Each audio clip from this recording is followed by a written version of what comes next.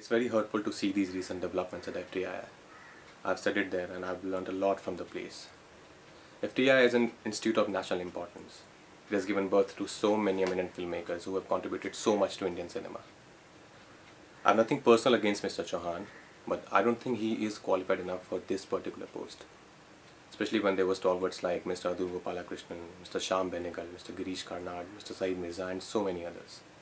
You cannot compare Mr. Chauhan with these stalwarts. I hope there's an understanding between the government and the students and the matter gets resolved soon.